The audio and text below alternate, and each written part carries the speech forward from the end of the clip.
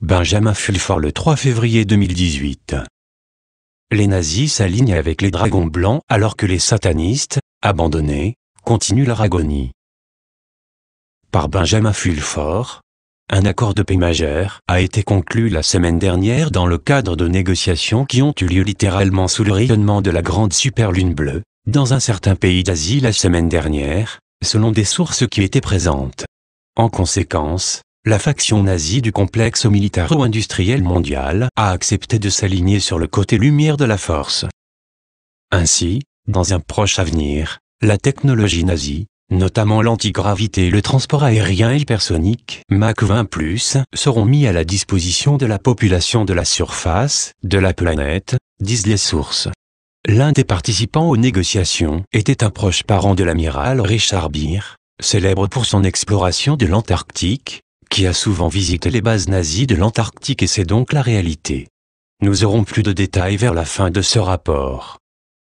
En outre, un accord a été conclu entre des parties jusqu'ici opposées en Asie, ce qui donnera lieu au développement et à l'utilisation par les chapeaux blancs de grands gisements d'or à Bougainville, en Indonésie et ailleurs, selon les sources. Dans le cas de Bougainville, cela signifie que le roi David Pays II et ses adversaires sont maintenant à bord. L'or sera utilisé pour soutenir une crypto-monnaie qui sera annoncée prochainement et qui servira à financer un projet de développement occidental d'une envergure similaire ou supérieure à celle du projet chinois One Belt One Road, un projet de plusieurs milliards de dollars. Pendant ce temps, aux États-Unis, la purge des satanistes au Kazakhstan à tous les niveaux de gouvernement s'accélère. Selon des sources du Pentagone, le discours de Trump sur l'état de l'Union a donné le feu vert à la purge de l'état profond du gouvernement américain avec le code d'activation. J'exhorte le Congrès à habiliter tous les secrétaires du cabinet ayant le pouvoir de récompenser les bons travailleurs et d'expulser les employés fédéraux qui sapent la confiance du public ou trahissent le peuple américain. L'énorme tapage médiatique aux États-Unis au sujet de la publication d'une note de service de la FISA sur le FBI menant une opération de surveillance politiquement motivée sur la campagne électorale de Donald Trump en 2016 était hystérique, car la publication officielle permet de commencer à arrêter les gens dans cet état de l'ombre profond. L'article dans le lien ci-dessous, même s'il provient du site satirique The Onion, est en fait assez vrai. L'agitation suscitée par la note de service a détourné l'attention de révélations beaucoup plus importantes concernant le programme des assassinats génocidaires dans le domaine médical et pharmaceutique. Ici, le docteur Robert Gallo, l'un des soi-disant co-découvreurs du virus VIH, s'est maintenant avancé et a admis qu'il avait été forcé de créer ce virus pour éliminer la race africaine, selon la CIA et d'autres sources. En réaction, l'armée des États-Unis et les chapeaux blancs des agences ont détruit les biolaboratoires de la cabale et abattu les satellites de la cabale la semaine dernière dans le cadre de la guerre civile encore non déclarée des États-Unis, confirment les sources du Pentagone. Une source du Pentagone, qui a participé à un raid dans une base souterraine de la cabale, dit qu'ils ont découvert des êtres dans des cages, toutes sortes d'hybrides génétiques humains-animaux, des gens délibérément contaminés par des agents pathogènes, et bien d'autres horreurs. L'entrée de la base a été bloquée pour empêcher les dirigeants de la cabale de fuir, selon la source.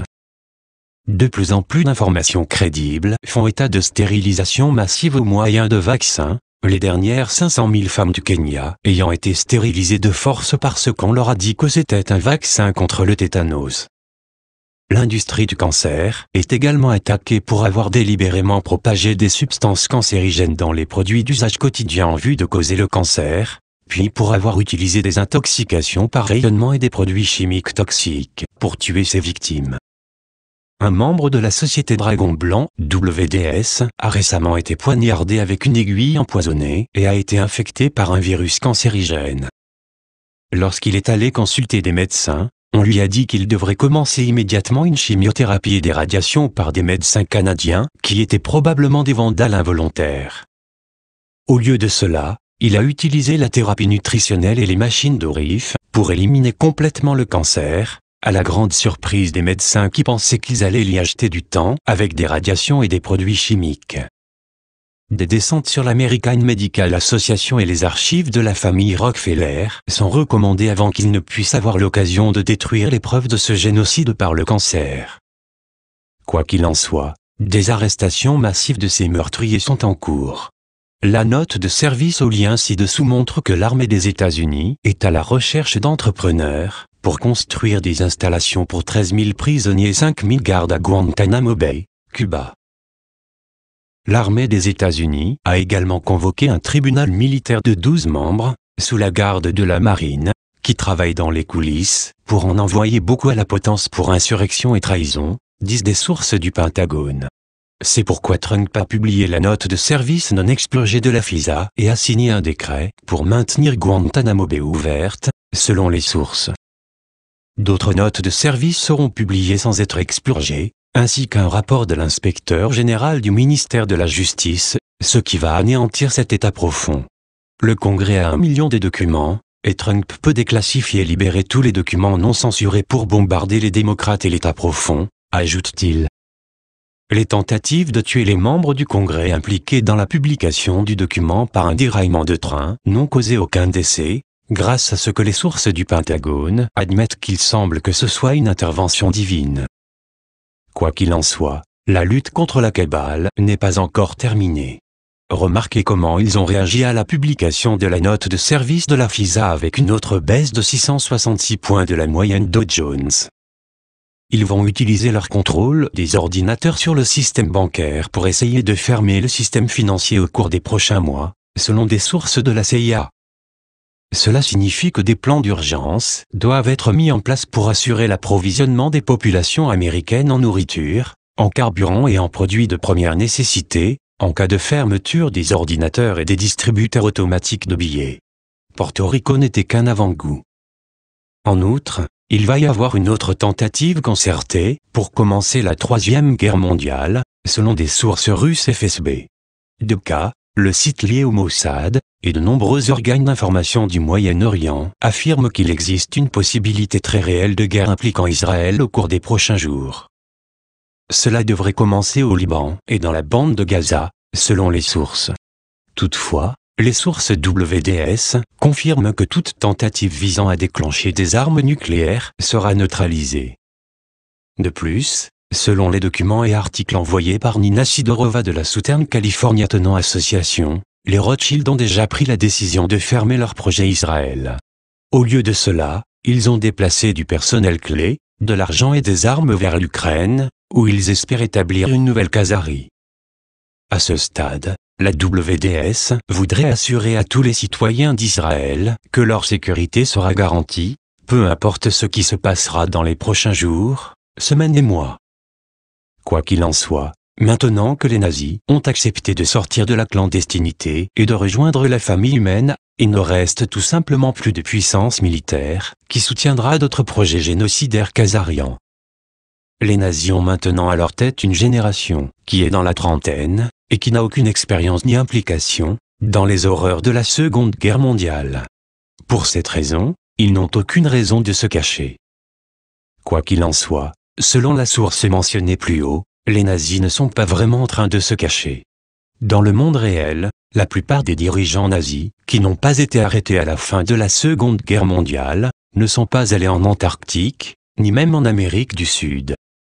Au lieu de cela, ils sont allés en Espagne, qui était encore dirigée par un gouvernement fasciste après la fin de la guerre. Beaucoup sont restés en Espagne, mais d'autres ont déménagé à Cuba et au Nevada, entre autres. La tristement célèbre Area 51 et d'autres bases au Nevada sont principalement des bases pour tester la technologie aérospatiale nazie de pointe, selon cette source. Cette technologie sera maintenant partagée avec la population en général, selon la source. Les bases nazies en Antarctique, selon cette source, sont beaucoup plus petites et moins importantes que beaucoup ne le pensent. Il dit que la désinformation, au sujet des bases nazies géantes de l'Antarctique, a été délibérément diffusée par les nazis afin d'empêcher les chasseurs de nazis de suivre leurs traces. La réalité est qu'ils ont trouvé sous la glace des cavités chaudes creusées par les sources volcaniques, mais que l'eau n'était pas potable. Cette source, qui est un haut responsable de la CIA en Asie, confirme également les allégations du gouvernement chinois selon lesquelles la Corée du Nord est une colonie secrète des États-Unis. Les dirigeants nord-coréens parlent mieux l'anglais que la plupart des Américains. Il dit aussi que la Corée du Nord a été utilisée comme justification pour vendre des armes en Asie de l'Est et comme excuse plausible pour déclencher une guerre. L'unification de la péninsule coréenne est maintenant possible, ajoute-t-il, confirmant ce que disent les sources japonaises de la société secrète du corbeau à trois pattes. Diverses sources confirment qu'il n'y aura pas qu'une seule annonce indiquant qu'une nouvelle ère a commencé, mais plutôt un flot d'événements, comme nous le voyons se dérouler sous nos yeux, ce qui résultera en une planète totalement différente, et beaucoup plus saine et plus heureuse. Ce processus a indéniablement commencé. Traduction Estelle Petite Étoile. Source en anglais, benjaminfulford.net.